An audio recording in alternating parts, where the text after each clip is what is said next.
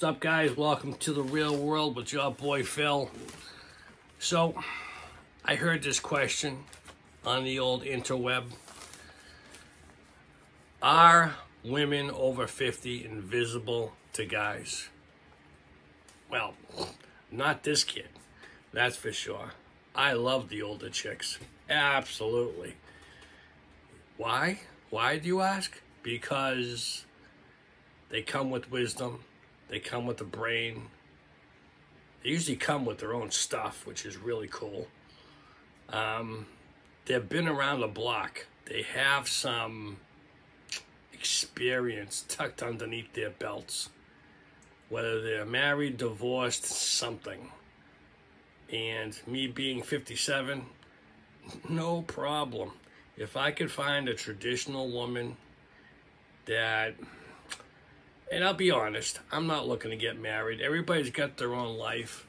I guess what I'm looking for, the perfect scenario for me would be, you find a woman, she's got her own life put together, you have your life put together, you share some happy memories, you share hopes and dreams, you share quiet time, you make memories. What else can you ask for?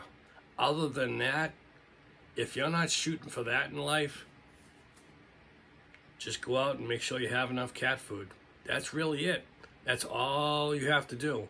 It's not a hard plan in life.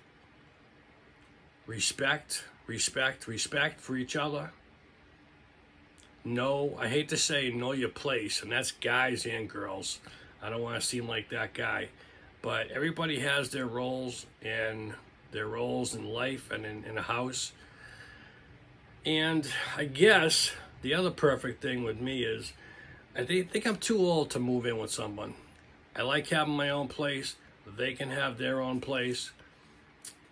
We can come and go from each other's place. We can spend time together and live life. Sounds great to me. I've had other guys say, no, that's impossible.